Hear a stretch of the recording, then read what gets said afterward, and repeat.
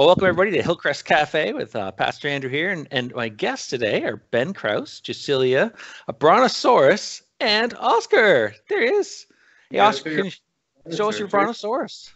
Oh, yeah. Here. Where is it? Where is it? There it is. Oh, it's big. Look how big it is. It's as big as his dad. My goodness. Yeah, it's bigger than me. Bigger than him. It's huge. Bigger than a dinosaur. It is. It's a dinosaur. I wouldn't want to meet that dinosaur in the woods. Bigger than a dinosaur. It's a big dinosaur. Yeah, it is. He might mistake me for a plant and eat me. Oh, I don't know. You're going to eat him? Yeah. He's going to eat you. Sorry, he's going to eat you. Go eat me. Here, dinosaur, have some coffee. It's really good. We got to tell you this. Yes. We were going over to somebody's house, and they asked us, you know, after you have supper, here's normal custom to ask if you want to have coffee afterwards. I said, oh no, yes. We're okay. And Oscar goes, no, I want some coffee. Oh goodness! It's normal in Brazil for kids to drink coffee, so he drinks coffee. I still remember the first time. I think Emily was like 3.5, and we were taking youth group kids out in hand sport, and one of them, Cindy Singleton, she gave Emily this. I don't know what it was, like ice. It was an ice cap, and Emily was like really sleepy. It was nighttime, so she took a little sip, and literally she went like just like sugar caffeine rush, and we're like, oh, Cindy, what did you do? So cute. Oh my! So it's been quite a journey over the last decade for you. Do you mind sharing a bit how you first came in contact with Hillcrest, and then how you met this beautiful woman on your side here, and where this handsome young boy came from? Can you share us a little bit your story about your journeys? Sure can. She'll probably jump in and correct me. So I met Hillcrest obviously through my dad, Don Krause. So he was pastor there. How long ago? That's gonna be, you stumped me. About 10 years ago. Over 10, yeah. You finished about 10 years ago. So we got there when I was 20. So that was 20 years ago. Yeah. We arrived in Hillcrest 20 years ago. Wow. And then I worked there with Hilton, doing construction for a little bit, and then I felt called to do ministry. So that's when I headed off to New York, but I'd been almost 3 years at Hillcrest before I headed down to New York and continued ministry. And so I've always been in contact with Hillcrest, with people there, so for 20 years now. Yeah. So was there anybody in particular, obviously Hilton and Lynn had an impact in your life. Was there anybody specifically that really stood out to you at Hillcrest as being an encourager or someone who, I'm putting you right in the spot here, so. I always looked up to Gunky, if you can know. Some people know who Gunky is. Yeah. Do you know who Gunky is? I know who Gunky is. Yeah, he's quite a practical joker. He works at the Prime Minister's office, if you didn't know. Really? Yeah. I get a call every year. At my birthday. We had Al, you know Al, obviously. And then we worked together in the youth department. Yeah. Jacqueline as well. Yeah. A lot of people, I don't know if they're around there anymore or what, but and then obviously Sterling and Barb and Sandra. There's a lot of people there that we always looked up. Sorry, she didn't know, she wasn't there, so. So she can't correct you. Huh? But there are a lot of people. Roy and Doris Hobson have been great friends of ours, their daughters, and so we've stayed in contact with a lot. All right, now I got to list everybody, right? Oh, okay, we'll stop there. But then we're gonna get. Well, what about me? So there's a lot of people. Cameron's, there are a lot of people. I'm sorry if I missed you. If you're listening and I missed you, there are a lot of people that we really looked up to and respected. Yeah, you'll email me a list later. No, I'm just kidding. Okay, that'll help. Sorry, I interrupted. You got down to New York after being at Hillcrest for a few years. So what happened then? So I spent in New York. I spent 4 years. That was right at 9/11. So I actually had only been in New York for 3 days, and then the 9/11 happened. Actually, I was going to go up the towers the night before they fell, but it was raining, so I said we'll come back another day. So I ended up being in New York for about 4 years. I worked in inner city, so worked with a group called Metro Ministries. And then at the end of that time is when I was trying to figure out where God would have me and what He would want for me. And I'd been to Brazil once, just before I got to Hillcrest. Yeah. So that was when I was 19. I went to work with as a short-term mission for 6 weeks with the Shovel Day Offs, who used to be with the Canadian Baptist Ministries. So I went with them for 6 months, and I loved it. And so when the time in New York was coming to an end, I said, "Oh, where should I go? Brazil."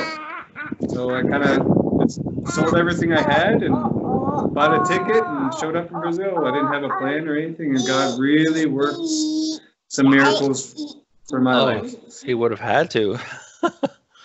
Yeah.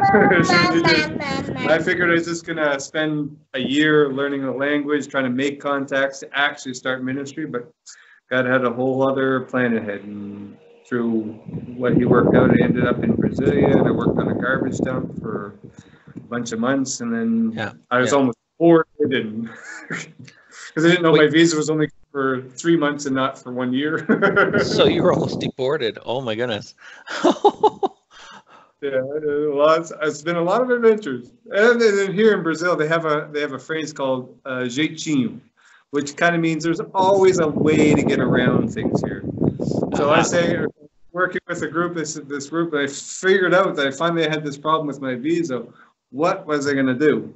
Yeah. I said, well, I need, I, as a Canadian, said, well, my visa's over. I didn't know it, so I need to leave the country. I said, no. Well, there's always a way around it. It says, go down to Paraguay, just cross over the border, spend a day or two there, and then come back and get a new visa. So I said, oh, okay, let's do it. So I go down to Paraguay, and I go to federal police and say, all right, I'm leaving the country. I'm going over to Uruguay. So they give me a stamp saying I left Brazil. And so I go over to get into Paraguay. I said, no, you can't come in here. What? Why not? You don't have a visa. I said, because I left Brazil and I can't go into Paraguay. So what do I do? Oh, no. So anyway, so at the end of it, I went back to the federal police, and they did their jeitinho. They found a way, and they gave me a bunch of months extension, and then I was able to leave the right way, and I didn't get deported. So it all worked out. Fantastic. So from there, then I came back to Canada for just a couple of years while I was trying to get an actual missions group. That's where I found Action International. That's where I got together and all that together. And then I came back to Brazil, and that's where I met this woman. Woohoo! So thank you, Lord. That's where the story gets good. So from there, I came to Brazil, but I wasn't able to go back to Brazil because the Action International didn't have any work in Brazil. They only had it in São Paulo. Right. So I came back and I worked in a kind of like a youth. How would you call that? It's an orphanage, but so it'd be like older kids that don't have families. Yeah. So let's go to Jusilia for a second. I'll put you on the spot.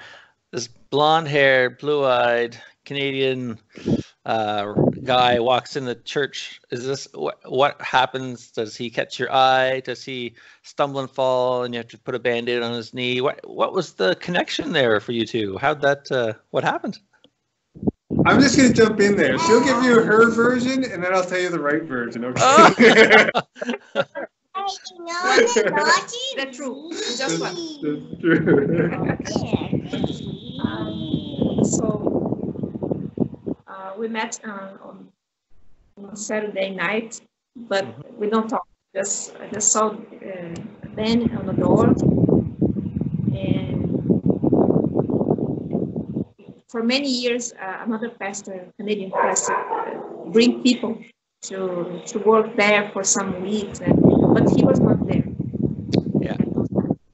So I thought, what this guy is doing here? Not pouring came anymore.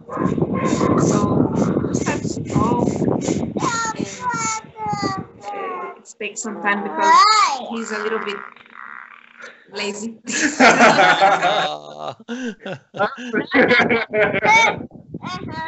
But was a, how to say, like a romantic story. We talk and we start to know each other, and at some point we start the ministry around very close to the church. Yeah. And something happened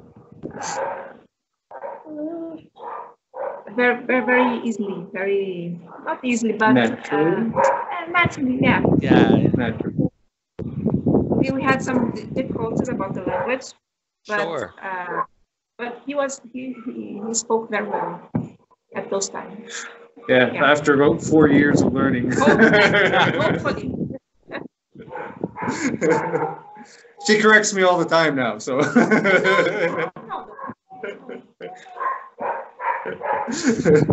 That's a sign of a happy marriage. Yeah, so that's how we met. I'll say that's pretty close to how we met. Yeah. Pretty No, close. no. No, it isn't the church. That's not. I won't Are you tell sure? There was these angels that came down, a bright light shone down on Jusilia, and Ben knew right away. No. That's right. He's virgin. It's almost like this. Yeah, that's right. That's right. So you end up in Brazil, but you're not able to work in Brazil, so you have to go to São Paulo. Is that what you said it was? Yeah. That's where he came. Go ahead. So There must be a delay. yeah, that's okay. That's okay. So so what kind of transpires next? You fall in love, and then you start doing ministry some more. Where does that lead you to, ministry-wise? So we started in Heliópolis, which is a slum there in São Paulo. That's where the church was. That's where I met her. And so we started with the church that we're in, the Baptist church. Yes. Found that they really didn't really have a heart for preaching the gospel to the lost. They're more kind of involved in taking care of their own church. And so we felt that very quickly after about a year. We found that the ministry wasn't going forward. They didn't really have any interest in it. Yeah. And so from there, we were just out there doing the ministry once, and there was a pastor that stopped and listened to the whole program. And afterwards, he said, "Oh, you need to come to our church and talk to us." And they were more of out for preaching the gospel and going to the church. As soon as we walked in the door, we knew that's where we were supposed to be. Awesome. And so then we moved over to that church, and we had their church at the beginning open their doors wide open for us. And so we were able to form a team of about 20, 25 people. Yeah. He's getting full of it now. He's like, there's a camera. Ooh. Time to make a party. So from there we went to this church, and that's where we started the ministry, the outreach to the slum. So we started in the church, and then we moved to the street, and then we moved to be kind of like what the States, the projects, where it's government funding houses, and it's still kind of like the slum, but nicer buildings and stuff. So we ended up moving to there, and we moved to it's called Invasões, which it's like people that don't have a home and they don't want to live in a slum, and they found abandoned buildings, and so they just kind of broke in and they started it. So we ended up doing inside the slum, in the government projects, and then in the invasions. That's where our ministry in São Paulo was too. So that was for 9 years we worked there. Yeah. So what were some of your highlight moments? I mean, you spent almost a decade doing it. I mean, That's a long time. I'm sure there's lots of things you could share, but what are some of your top moments where you just like, yeah, this was like, I'll never forget this moment. I was trying to think of that. What would be the moment? And what I've kind of figured out, because there's different kind of ones. There's the ones where Sure. like we do the project and we preach the gospel, and then there'd be a kid like Jonathan. He was like he's 11 years old or something when we met him, and he'd come every week. And then remember when he preached the gospel, and we'd have an altar call at the end, and he came up and he prayed with one of the chiefs, one of the helpers there, and he accepted Christ. And like lots of kids do it. Like if you make an invitation for kids, you always get kids that come up. But he was different in the fact that once he accepted Christ, he came to church all the time. Yeah. And still to this day, like almost 10 years later, he's in the church, he's working, he's faithful, and he's committed.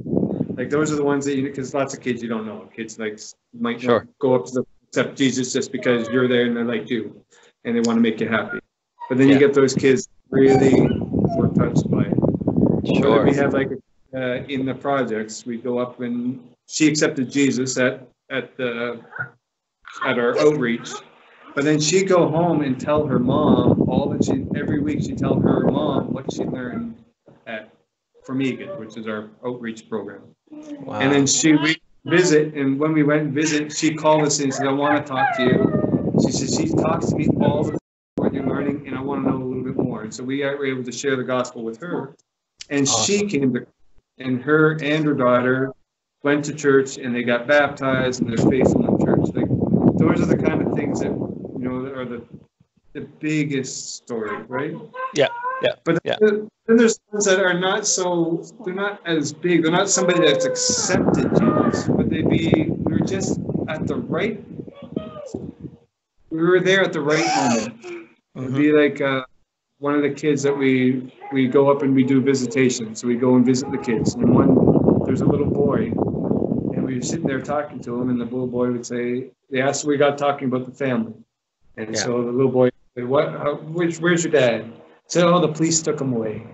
He had something in his pocket, which would be drugs. And they took him away and then he held his hands like he was handcuffed. And they said, mother. And she said, my mom, she spends all her time dancing at the bar. Then we started talking to him, and how are you? How are you doing? He says, and this little boy said, one of these days, I'm going to walk up to the top of the building, and I'm going to jump off. And this little boy, 4 years old. 4 years old. Oscar's age. And at that moment, we were just there at the right time. We got to sit and we got to pray with him. We prayed against that feeling, against that urge, that God would have his hand on that family. It's just never know when somebody's at their lowest point. My goodness. And it could be an adult, it could be a teenager, and it's those moments that you don't plan, that you can't see coming, that God just put there for such a time as this. And we'd have things like that would come up every once in a while. They're not a kid that got saved, they didn't come and accept Jesus, but God put you in that kid's life they needed you at just that moment. Yeah. And I think those are just as important, because I really truly believe that our biggest contribution to the kingdom of God isn't children that got saved, but we help create an image of who God is. Yeah. That God that's right. laid, whether they think, well, God's good. Maybe if the only thing they learned with us is that God is good. If a kid accepts that, most of what we believe today, like me as an adult and you as an adult, are things that we accepted when we were kids. So maybe a kid leaves our project just believing, God's good, or church is fun, or something like that. I believe once that kid accepts that as truth, it's impossible. The devil cannot take that away, and God uses it later in life. It's foundational. So exactly. We look at times as those as just as important. Though it's not a kid saved, it's still something I believe that God called us to play a part in. Absolutely. And I think as a church, we've been praying for you for years. We believe in you and your family. And we don't ever think that any time was wasted.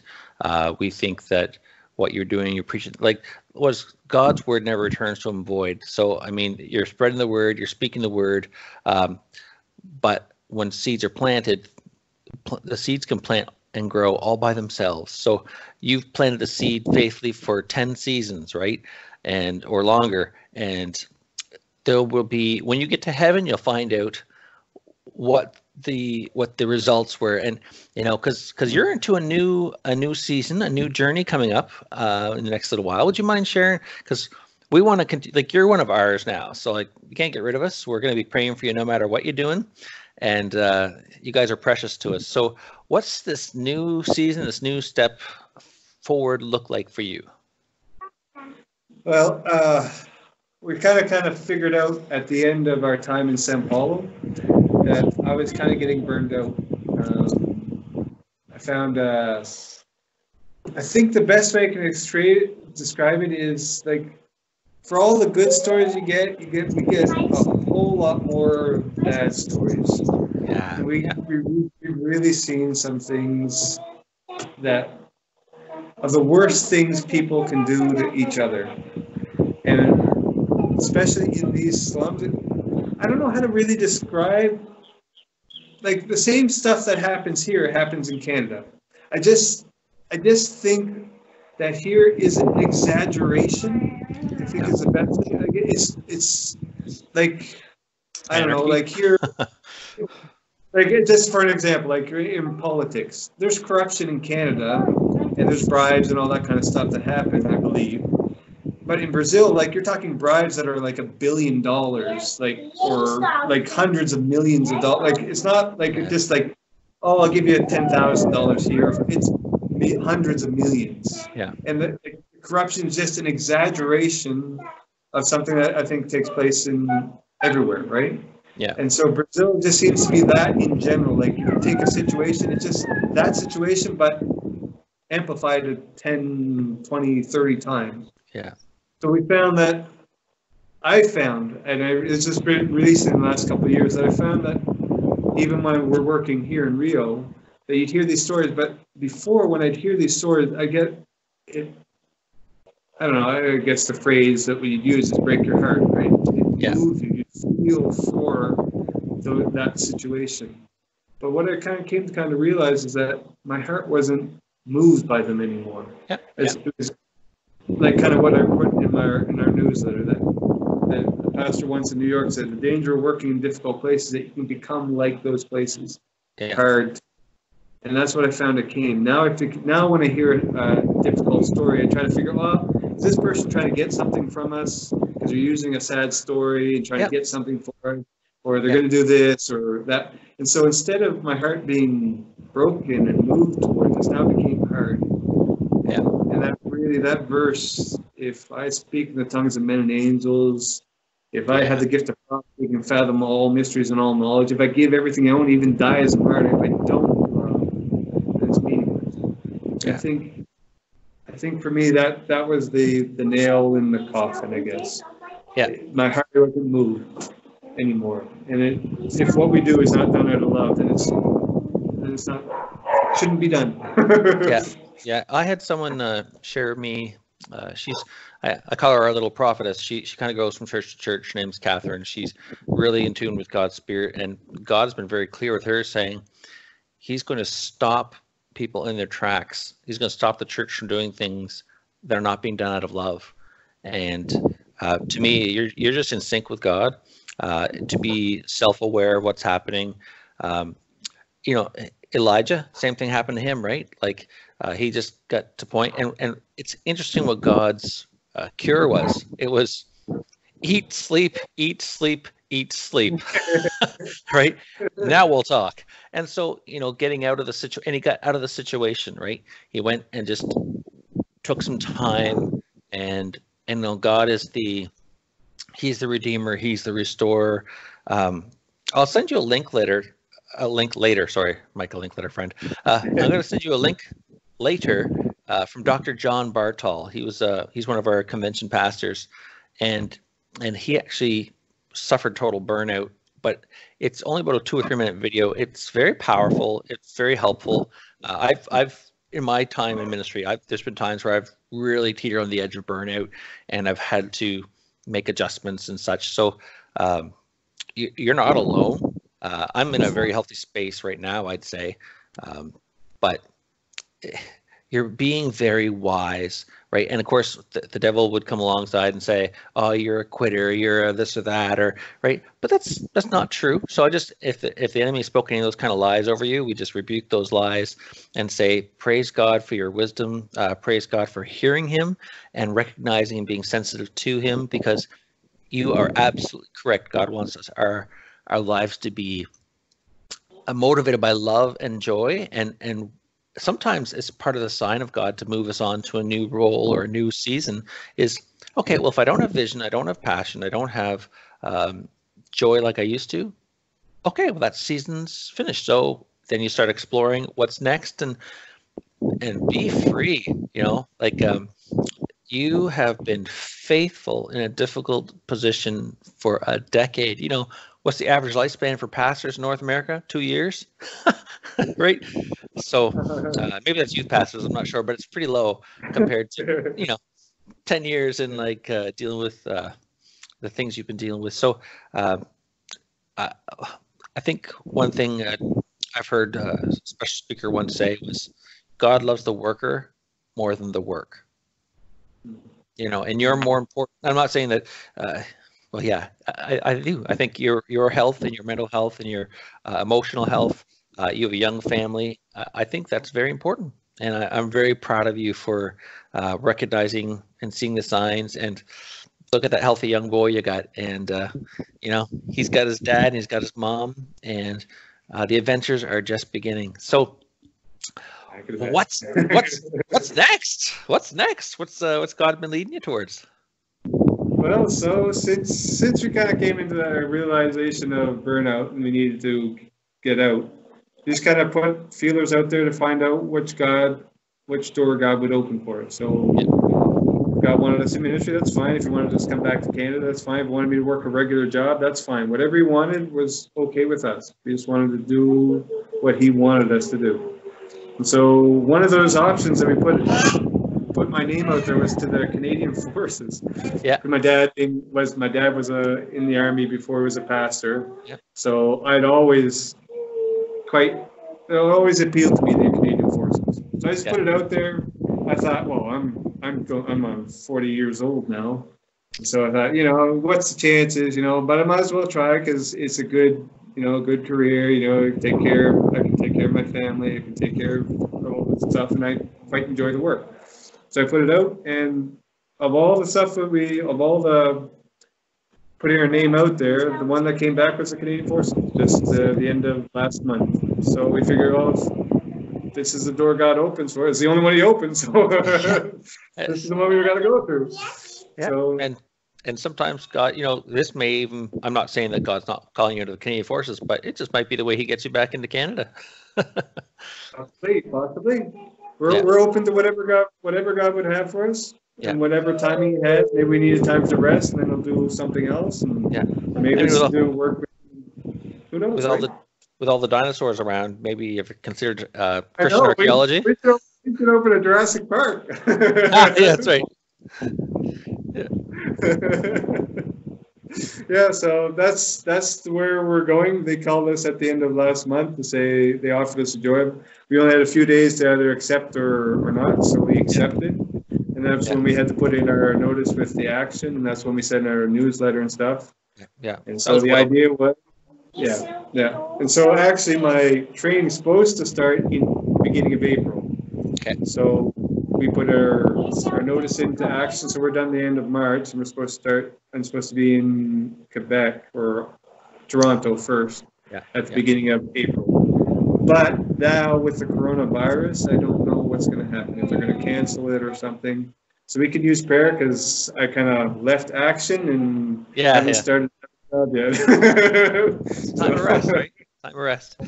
So are we allowed to ask you what kind of role you're taking in the military? Are you going to be a grunt? Are you going to be an officer? Are you going to be or just communicate? I don't know. Are you allowed to say? You're a spy. Oh yeah, sure.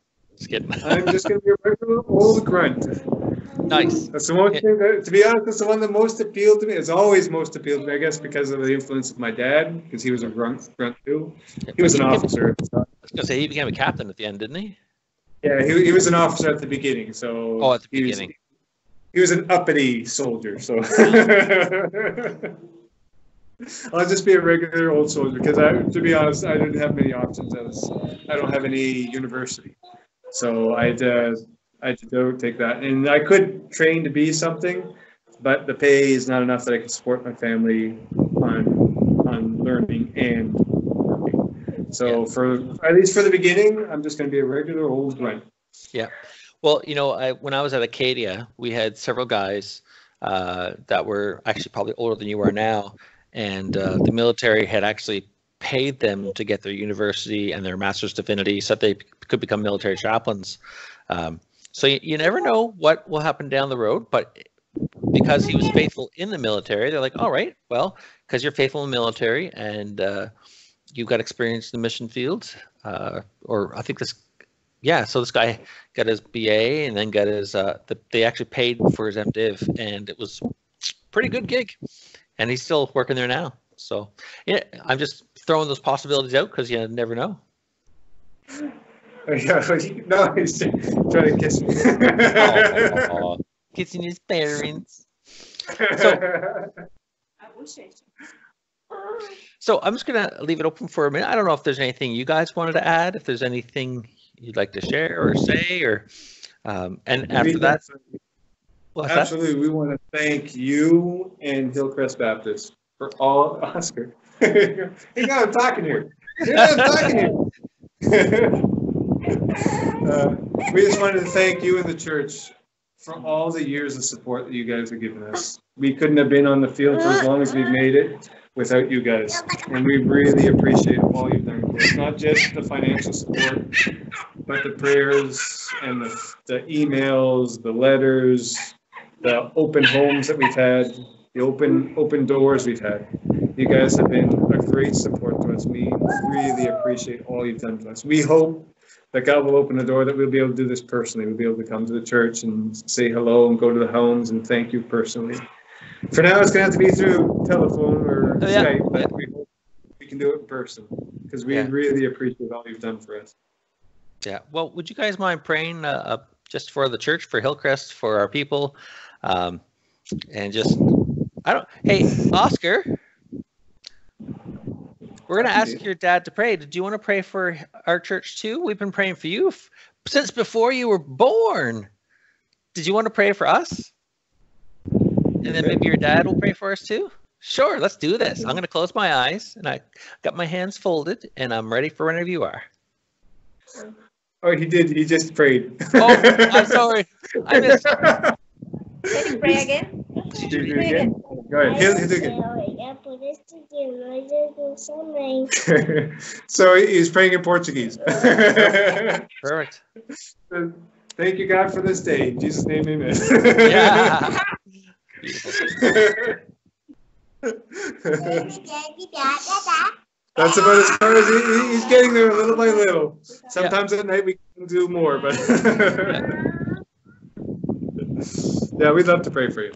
Well, thank you. Thank you, please. Jesus, today we just want to come before you in your presence. God, we want to thank you so much for all the good things you've done for us, for Hillcrest Baptist, for all the people there, for all the members. God, we just want to lift up to you and thank you so much for their faithfulness and their kindness to us as missionaries here in the field. God, bless Hillcrest Baptist. Bless them with everything that they need. God, fill their ranks with the right people, people that are full of love and mercy and compassion for those who need it the most. God, I pray that you'd fill them with fire for your gospel, that God, the only thing that transforms is your word. May those that don't know it or those that have rejected it, may Hillcrest Baptist be known for a place that preaches your word, preaches the truth, that God, we are desperate and we are in need of you. And without you, we are lost and going to hell. But God, with you, we are saved. We are brought from the brink and we can enjoy your presence and we can bask in your graciousness. God, I just pray that your hand would be upon the people of that church. God, protect them right now during this coronavirus problem. God, that it would not touch any of their members. We think especially of the older ones or those that are sick or have problems. God, protect them with your supernatural power. Yes, Send your Lord. angels around them and protect them, God. And may, God, this sickness be gone in the name of Jesus Christ. And that God, after this is gone, which it will go, that God, your presence would descend upon Hillcrest Baptist, that God, it become a light in the midst of the west side, that God, your hand would be upon them. Bless the people that are there in ministry, bless the members, and God, I pray that your hand would be upon Pastor Andrew and his wife and his family. God, fill them with your spirit, fill them with your presence, fill them with your word and your truth, and God, may it be spoken with your authority and in your love. God, we just pray that your hand would be upon this church. Bless it for all their kindness, for all their faithfulness, and all the good things that they have been doing for your kingdom. God, I pray that one day, each one of us will see the fruits of our labors. Maybe not here on this earth, but we will see it one day in heaven. God, I just pray this in the name of Jesus Christ. Amen. Amen. Amen. Thank you very much. So how hot is it there right now? Quite cool. It's only about 32-ish. It's actually quite cool. Is that 32 Celsius? 32 Celsius, yeah. Oh, quite cool. Okay. So, yeah. It normally gets about 37, 38 is the normal day. Is the normal day here. So today's quite cool. Oh, wow. So I'll thank you so much for being here today. You got a nice little monkey on your back, I see. He's just I got George on my back. There's little George. There's George. It's so good to see you guys. Oh, it's great to see you too. Yeah. We'll continue to pray for you as you come to these next steps, these next journeys. And if you ever need specific prayer, just email me and we'll set the church on fire to pray for you. So we really appreciate it. And we hope soon we can be able to come and see you guys in person. I would love it. We'd love it. Okay. It's great to talk to you guys. Pleasure. You guys have a great day. See you, Oscar. Too. See you, Cecilia. Bye. Good to say bye. Bye. It's my monkey. It is. Okay, see you later. Take care, guys. Bye-bye.